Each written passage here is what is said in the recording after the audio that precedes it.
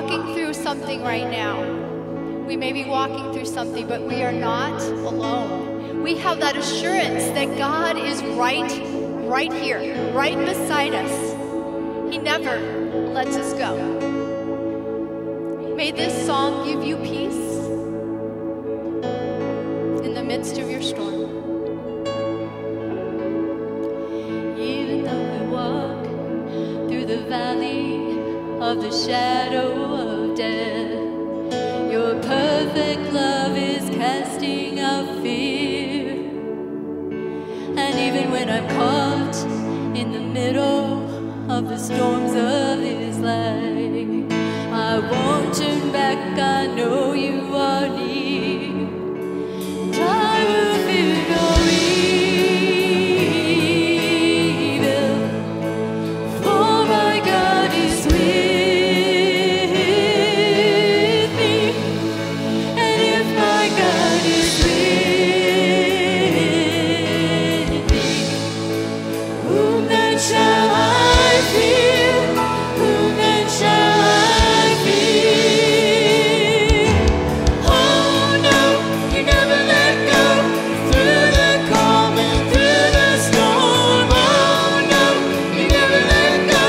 In every high and every low. Oh no, you never let go.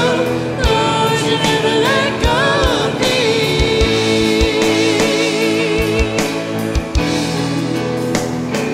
I can see a light that is coming for the heart that holds on. There will be an end beyond all compare. There will be an end to these troubles, but until that day comes, we'll live to know you here on the earth. I will fear no evil, for my God is with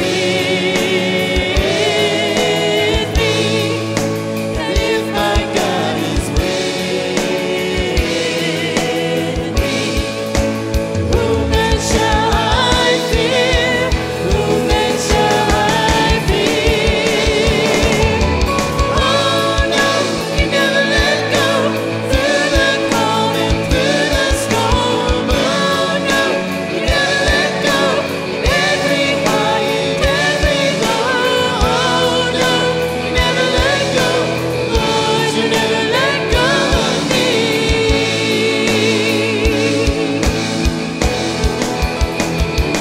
I can see a light that is coming for the heart that holds on. There will be an end to these troubles, but until that day comes, still I will praise you. Still I will praise you.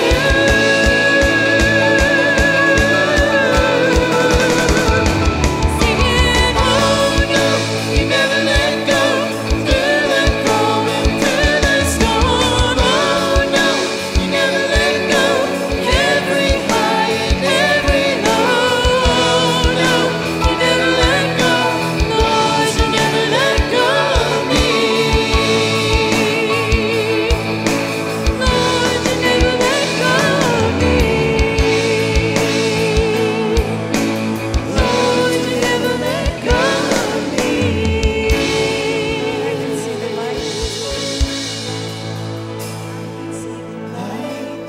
That is coming for the heart that holds on. There will be an end to these troubles, but until that day comes, still I will praise you. Still I will praise you.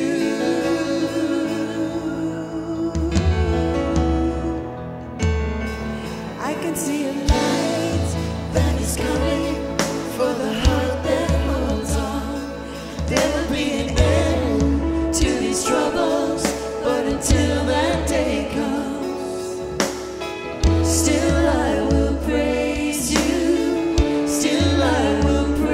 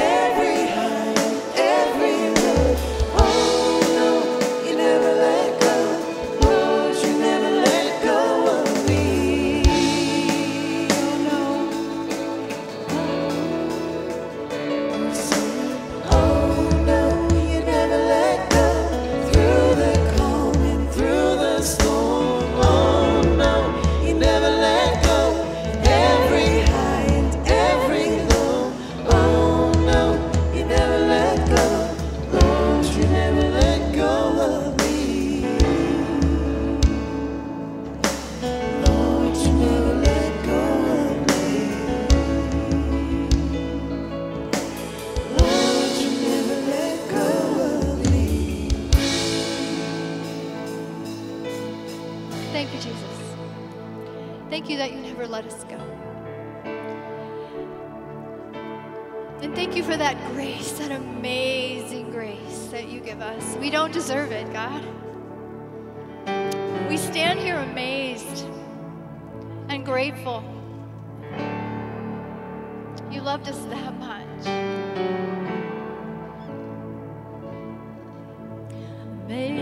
Amazing grace, how sweet the sound that saved a wretch like me. I once was lost, but now I'm found. Was grace, but now I see.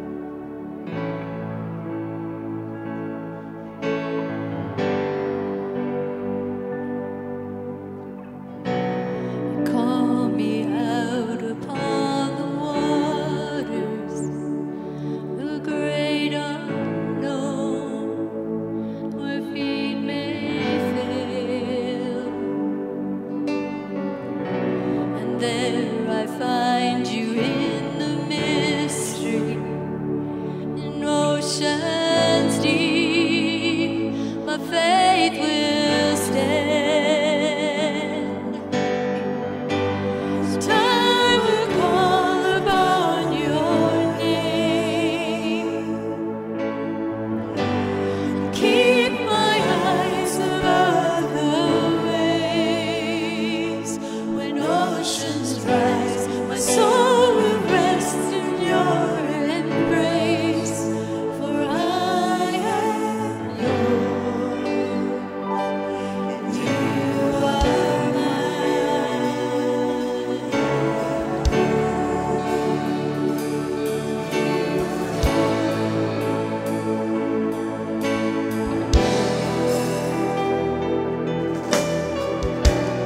Grace abounds in deepest waters. Your sovereign hand will be my guide. Your feet may fail and fear surrounds me. You never fail, and you won't start now.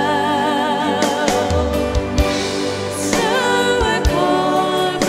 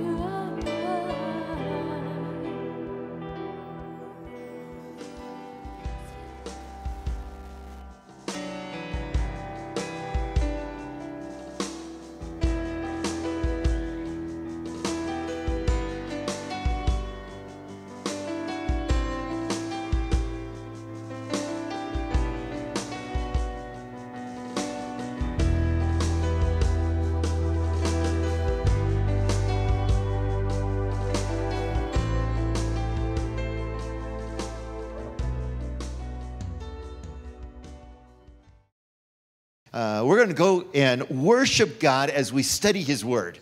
How many are ready to hear the word of the Lord? How many would like to be like Elijah? How many want the faith of Elijah? How many want to live a life like Elijah? And so I titled today's message, I Want to Be Like Elijah. Now, what does that mean? If we talk about Elijah, think about who Elijah was. Elijah was this guy in the Old Testament that appears in the New Testament as well.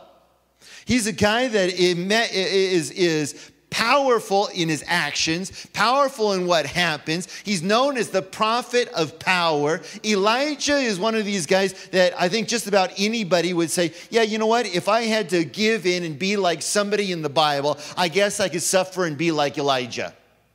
Because he's a guy, and think about it, he's a guy that could pray and change the weather. How many people have seen some of the videos or the YouTube shots of people standing on the coast in Florida praying against the hurricanes? I mean, think about being a person that you stand and pray and God stops weather. You stand and pray and God brings weather. You stand and pray, and God brings fire from heaven. Now, I think that most of us could say, oh, I think we could live with some kind of power like that. And I believe I need to explain to you something, that you already are living the life of Elijah. Jesus already promised you power. And the thing is that we, like Elijah, need to recognize what he is telling us, what God is telling us, and how we're supposed to respond. There are very few people in the world today, believers, that don't know who Elijah is. Elijah is this popular even name that began to circulate. And my grandson, his second name is Elijah. Malachi, Elijah. And he wants to have power from God. And we need to have this desire to serve the Lord. But what does that mean? What does it mean? I recognize one moment when Elijah is calling fire down from heaven, and it appears that everything is going his way. How many have ever had a moment where it just felt right?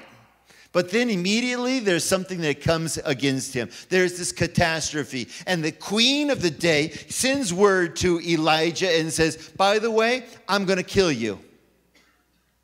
You know, it's amazing to me that you could have just been the head of the person that slaughters 400 and then 450 prophets of Baal and Asherah, 850 people. You could have the whole country behind you saying, God, he is the Lord, he is God. And they're ready to follow you into battle. And then you get one word from one person and all of a sudden your world crumbles. You know, I don't know about you, but I think that the majority of us have that one person. There's always somebody in our life that's going to be like that wet blanket. You could be in the middle of doing something great and be excited about something. You could go home and perhaps it's a family member. You could write a message and perhaps it's your best friend. Something happens and that one person can douse everything. And you feel like you're ready to give up, give in, and not follow through with the plan of God. And that's exactly what happened to Elijah. And so if you've ever experienced that, you're already like Elijah. That's what happened to Elijah. He decides that he's going to run. And he doesn't just run. When he goes big.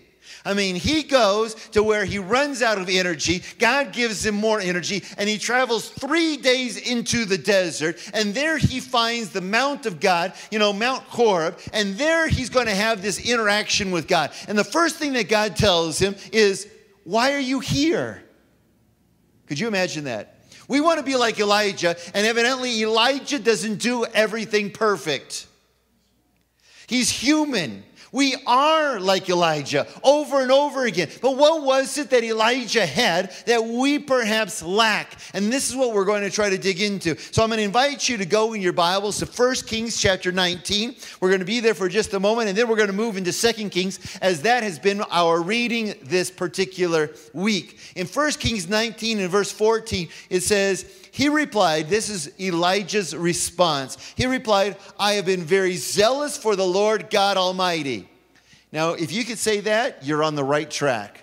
You want to be like Elijah, the first thing that you need to have is a passion that nothing is more important to you than God.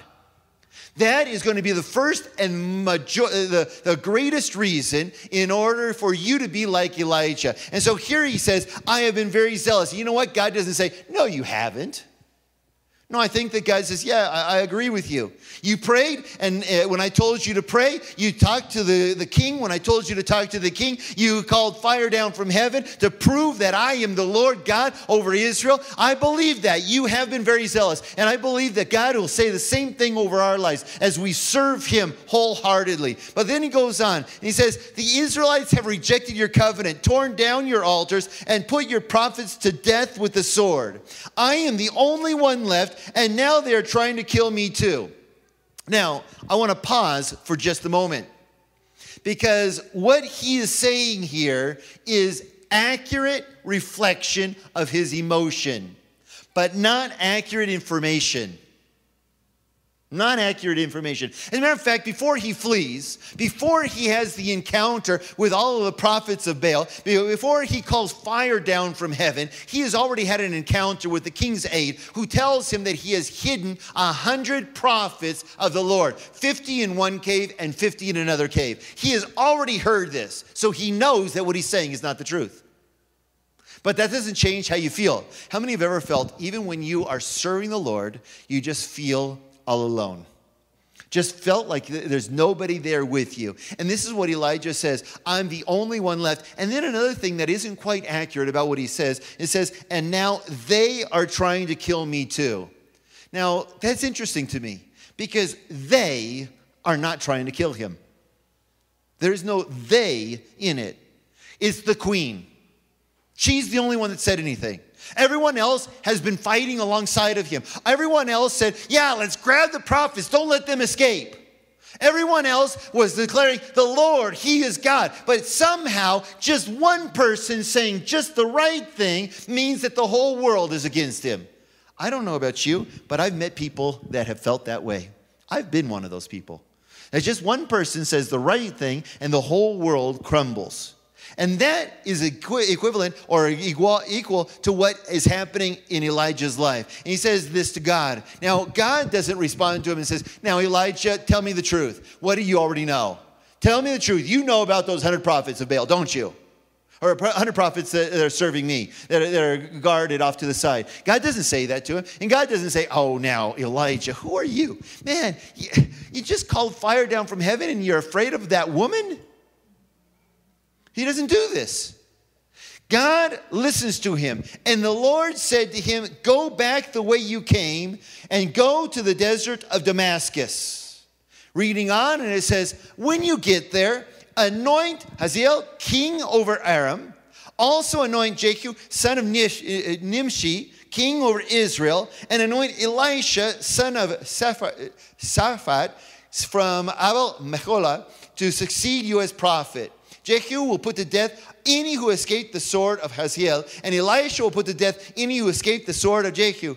Yet I reserve 7,000 in Israel, all whose knees have not bowed down to Baal, and whose mouths have not kissed him. So God gives him the answer. God gives him a promise. God gives him the hope. He says, no, I'm going to create a team around you. Everything's going to be just fine. And so when we go and we understand this text, we can see that Elijah was stressed out. How many have ever gotten stressed out? You know, you get into a position where you're listening to newscasts and you hear that your friends are in danger. I mean, you can have stress because somebody says, oh, this person now has cancer. This person has this problem. And we begin to absorb all of those stresses of life. Just this morning, I received a message from one of the people on our Spanish side saying, please pray for my mother. Just 3 weeks ago, she had fallen, broken her hip, had to have hip replacement surgery, very elderly.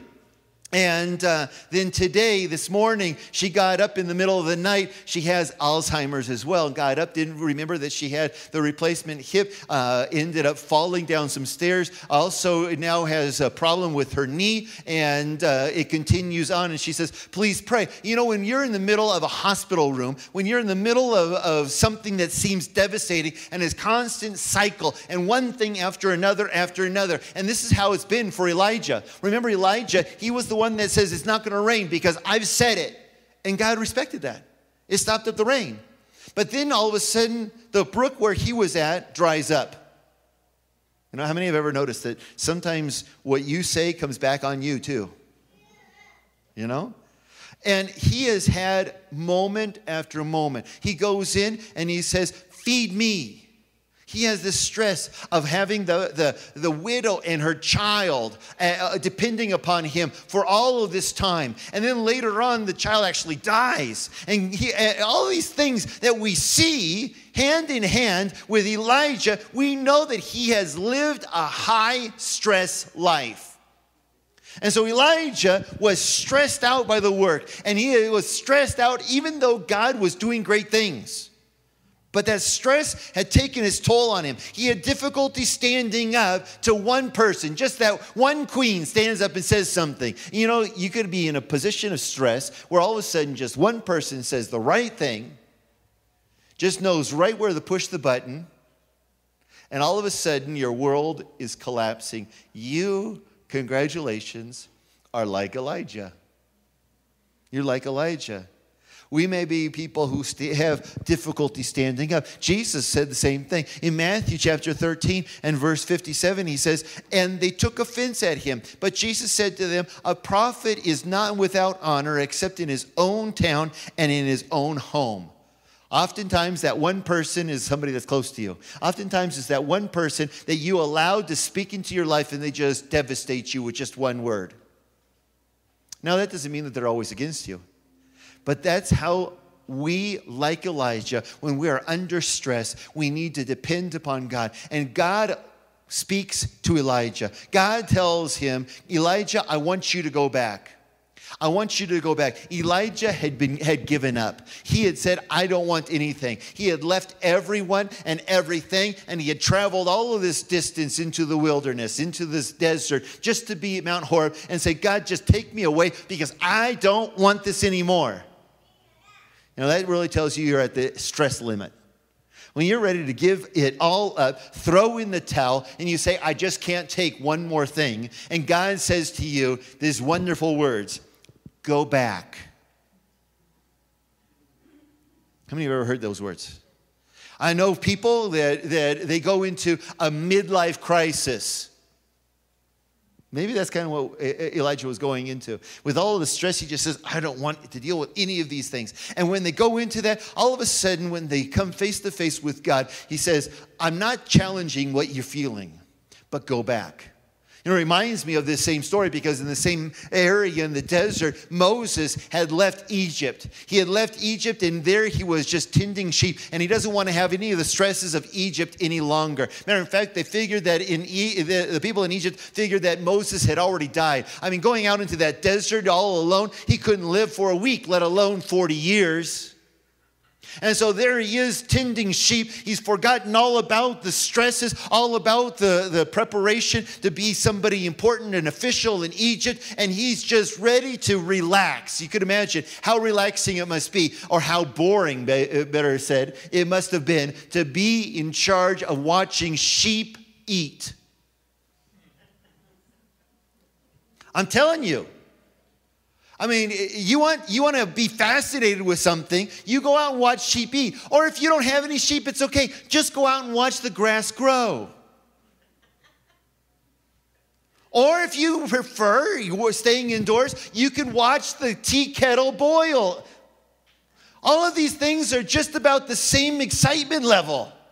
And there Moses was out in the desert for all of this time, and he has just gotten to his fill of boredom, I have to imagine. And all of a sudden, he's just looking around. I mean, he's supposed to be watching the sheep. What's he doing looking around? Well, the sheep weren't doing anything. So he looks around, and he sees this fire. And he thinks, that's interesting. You see that bush over there? It's burning. It's going to burn up. And he waits for a little while, as he would be accustomed to. You see, he didn't have life as we have it, where you could go into your kitchen and turn on a stove and then watch that flame and adjust it to high, medium, and low and adjust it and it stay constant. No, in the day of Moses, they constantly were adding fuel, wood, to a fire, and it would go up and then it would go down and go up and go down according to his consumption of the wood. And so he watches this thing because it's exploded into flames, and he's expecting it to die down as every fire he'd ever experienced before had. But in this particular case, it stays burning. And he says, this is strange. I have to go and check it out. And there with that fire in front of him, he's encountering God. And God says to him the same thing that he's going to tell Elijah, go back. And just like Elijah later on will be, Moses is one that says, you know what, that's not a great idea. Send somebody else. I'm not the right one. What if they don't believe me? What if this? And so Elijah hears from God, and God says, go back. Go back. The good news is that, like Elijah, when we obey God and go back to work, even when it's the middle of the stress level, even when we're in the middle and we say, I've had my fill already, I can't do these things, God will give us a promise. You know what? I propose to you that God already has given us a promise. You know what his promise is? Jesus said it very succinctly. He said this. He said, I will never leave you nor forsake you. In the moment of your stresses, in the moment when that one person has said something difficult to you and you feel like giving in, throwing in the towel, when you feel like everything is about ready to collapse around you, God comes along and he says, I have a promise for you. You can go back and you can continue to fight the fight. You can continue to do the battle. Why? Because the battle is not yours, it's mine. I'm just using you. You need to surrender yourself as a servant to the Most High. And God will continue to strengthen. And this is what he tells to Elijah. And he says to Elijah, I got a team for you. And this is what the promise was. God's comfort to Elijah wasn't just one thing, but three. Imagine this. He says, go and anoint Hazael king of Syria, Jehu king of Israel, and Elisha is the next prophet. Well, we hear that, and that sounds really exciting, doesn't it? How about you? If you're stressed and you're about ready to go back, and God says, I've got the team ready, go back, you're going to be the captain of the team. We get encouraged. We get strengthened. And everything seems like it's going to work fine. But the problem with this is that all the promises are in the future. Now, what do I say? You just read through this last week, and so I know this is going to come as a surprise to you, but listen to what it says. In 2 Kings 8, 2 Kings, now we've just moved from 1 Kings 19 to 2 Kings 8. In so doing, we've jumped a couple of decades. Couple of decades later, it says this, Elisha went to Damascus, and Ben-Hadad, king of Aram, was ill. Now, who is it that goes to Damascus? Elisha. It does not say Elijah, because Elijah is already gone. So Elisha goes, and the king of Aram was ill. And when the king was told, the man of God has come all the way up here, he said to Hazael, you recognize that name? That was going to be the king. That's the king that God promised Elijah. Decades later, Hazael isn't even the king yet. Decades later, he says, when he comes, so he said to Hazael, take a gift with you and go to meet the man of God, consult the Lord through him and ask him, will I recover from this illness? Hazael went to meet Elisha, taking with him as a gift 40 camel loads of all the finest wares of Damascus. He went in and stood before him and said, your son Ben-Hadad, king of Aram, has sent me to ask, will I recover from this illness? Elisha answered, go and say to him, you will certainly recover. Nevertheless, the Lord has revealed to me that he will in fact die. He stared at him with a fixed gaze until Hazael was embarrassed. Then the man of God began to weep. Why is my Lord weeping? Asked Hazael. Because I know the harm you will do to the Israelites, he answered. You will set fire to their fortified places, kill their young men with the sword, dash their little children to the ground, and rip open their pregnant women. Hazael said, how could your servant, a mere dog, accomplish such a feat? The Lord has showed me that you will become king of Aram, answered Elisha. The promise that God gives to Elijah, and I'm pretty convinced that Elijah had already talked to Elisha in the process, because certainly Elisha is in connection with Elijah, knows him, but it's revealed. And so when this guy Hazael comes, he says, God says he's going to recover from the illness, but I know something else. I know something else because there was a prophecy about you years ago and you didn't even know about it.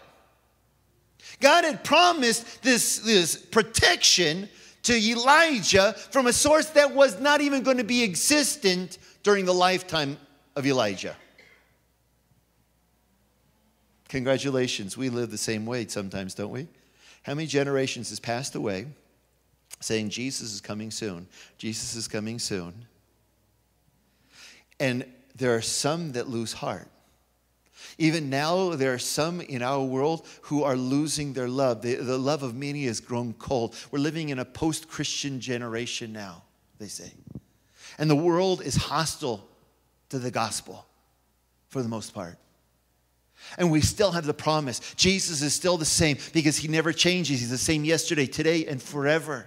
And he says, I am with you always. I am with you always to the very end of the age. And the end of the age has not yet come. And we're still waiting, and we're still the church with the promise. And so then Hazael left Elisha in verse 14 and returned to his master. When Ben-Hadad asked, what did Elisha say to you? Hazael replied, he told me that you will certainly recover. But the next day he took a thick cloth, soaked it in water, and spread it over the king's face so that he died. Then Hazael succeeded him as king.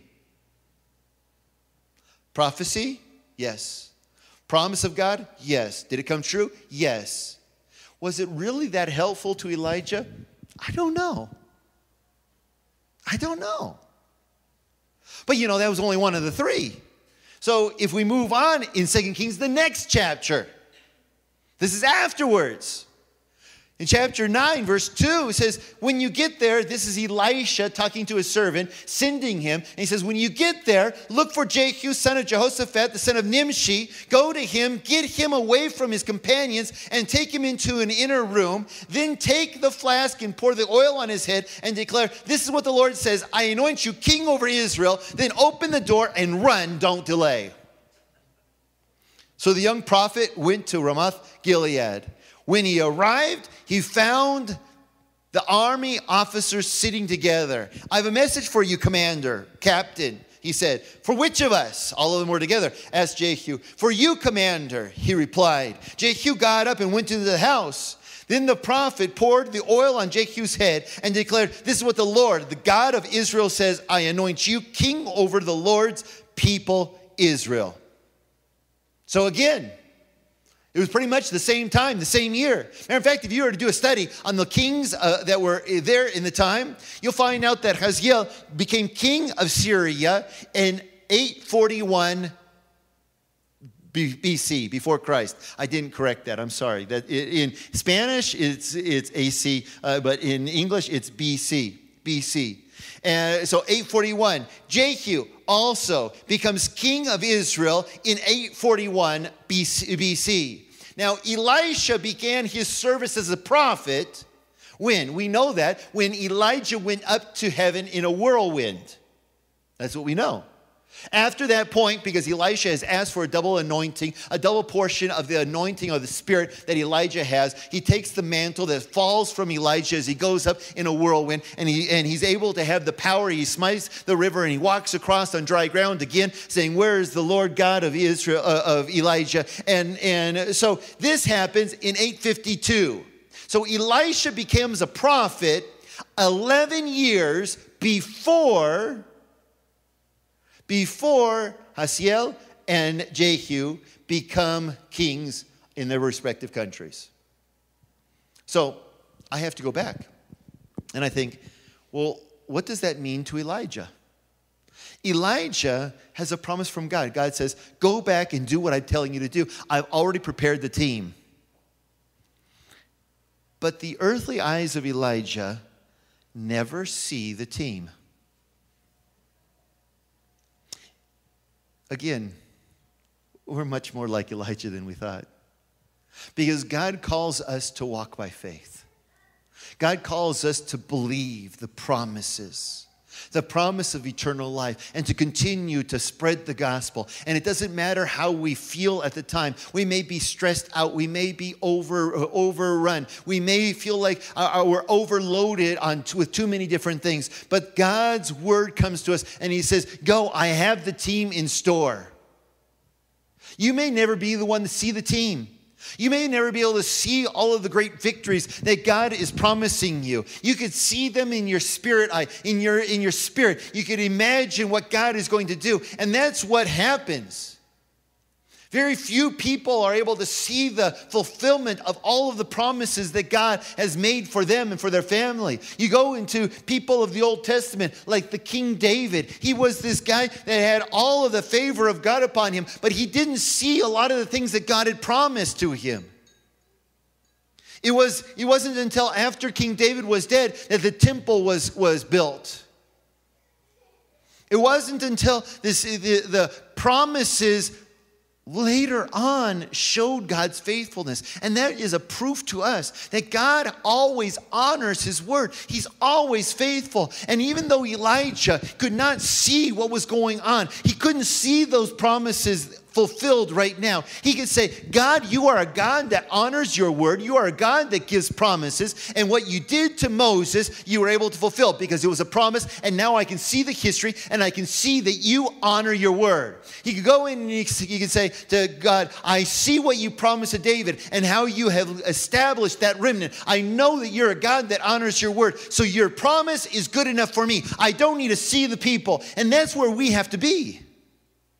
We have to be the people who see God and know who our God is. And we say, God, you are the one that always keeps your word. You are the one that always honors your promises. And so whether I see it or not, and we can go back now even and look at this promise to Elijah.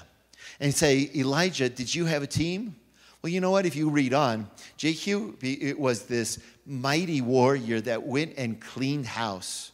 God did a great work through him. Really did. We can go through and we can see the prophecies and how they were fulfilled exactly. And God did do exactly what he told Elijah. But was it really something that could encourage Elijah in his moment? I don't know. Matter of fact, I doubt it.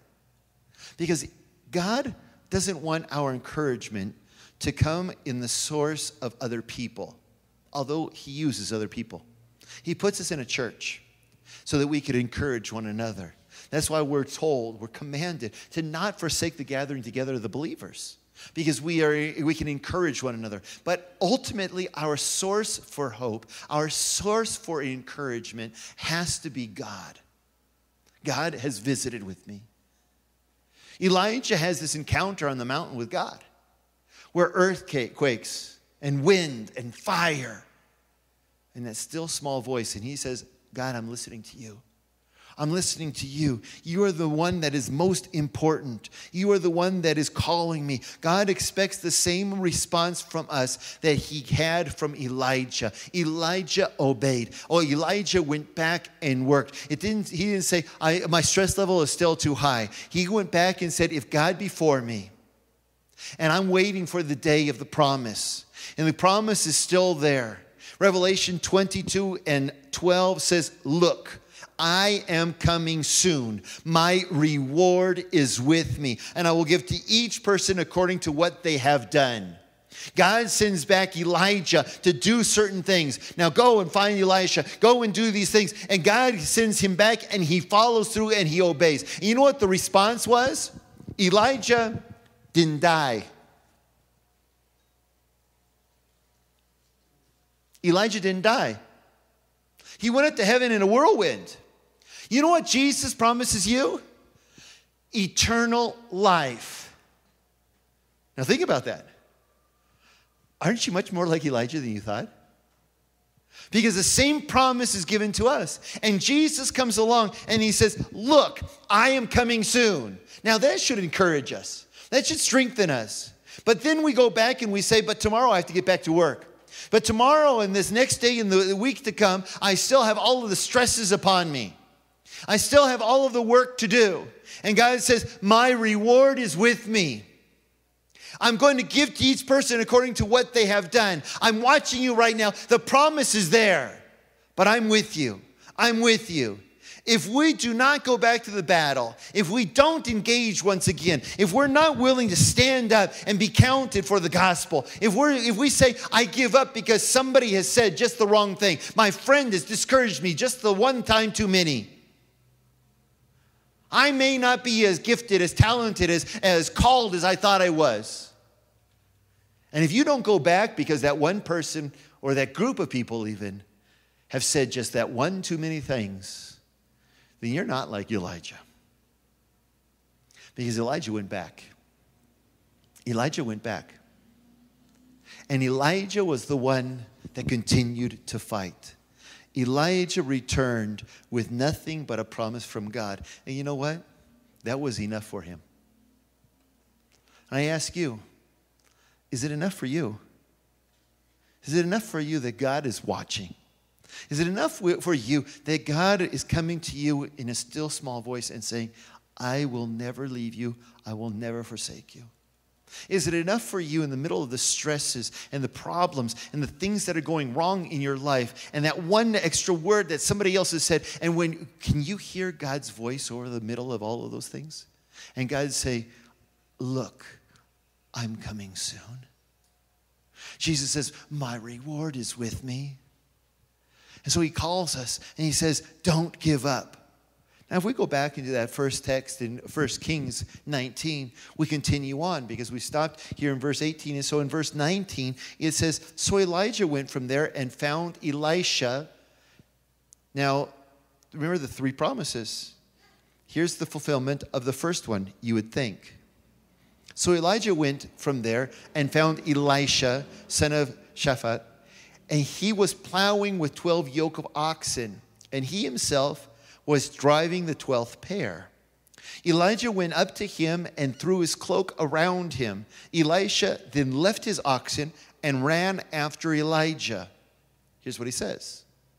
Let me kiss my father and mother goodbye, he said, and then I will come with you.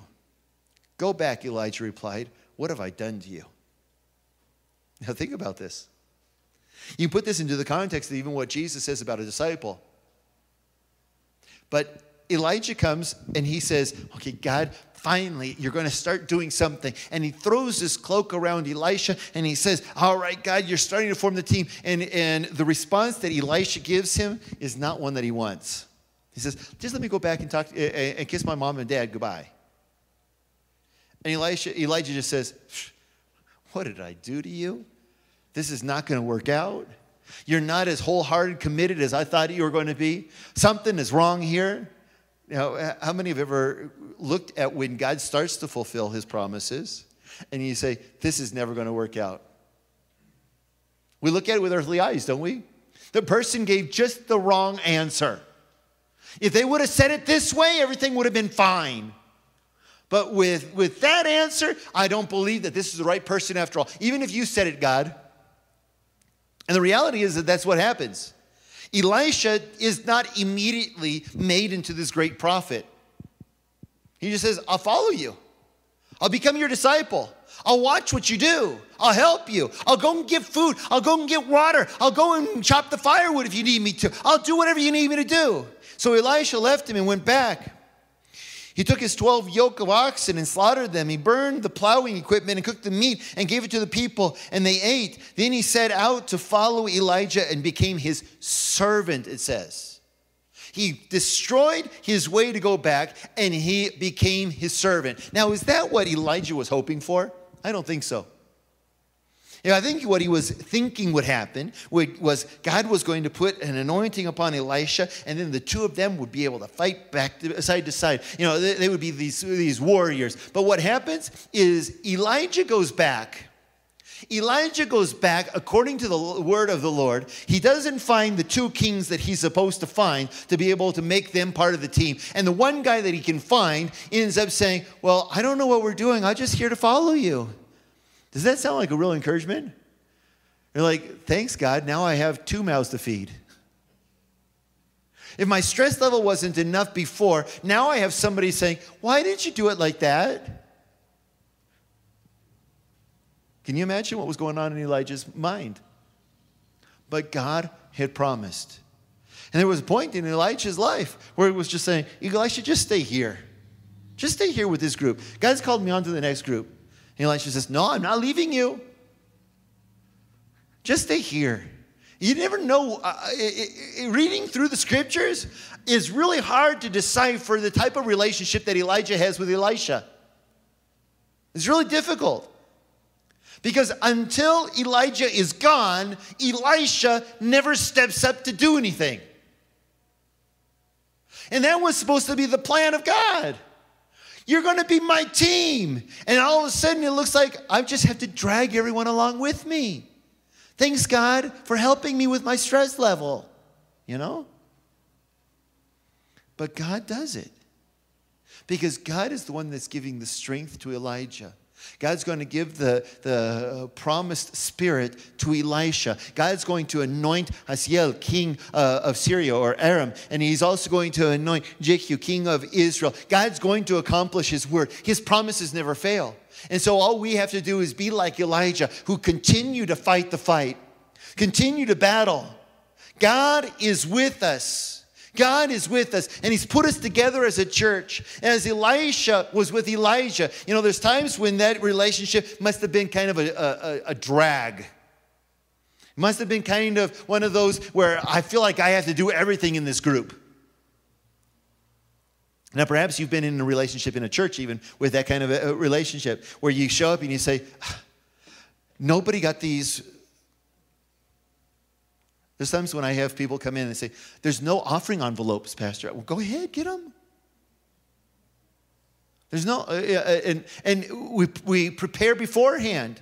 And there's some that they come in on Sunday mornings. Your worship team is here early, and they're prepared, and they're ready to go. And then something happens. Like last week, a week and a half ago, David decided to change his big amp into the smaller one because it was easier to carry, I guess. Well, actually, my wife came back from worship practice a week and a couple of days ago and said, I don't know what happened to David's amp, but it sounded like a chimpanzee jumped inside of it and was screaming.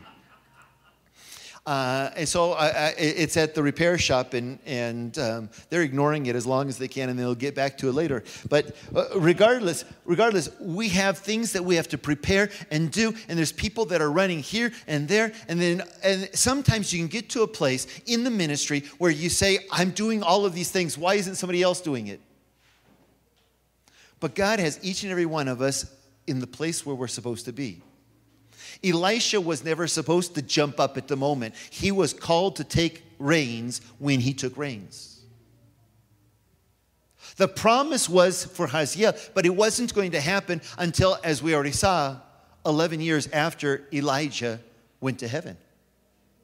The promises are there, and the people in the church are being equipped, and we can't look around and say, oh, what's wrong with this? I'm doing all of these things. The fact of the matter is that we work together, and maybe you're a servant, maybe you're a leader, maybe you're the one that speaks up, maybe you're the one that is always doing the right thing. I don't know how you may feel in church, but the reality is this, that God has placed us together as a team because we will win in the end. You know how I know that?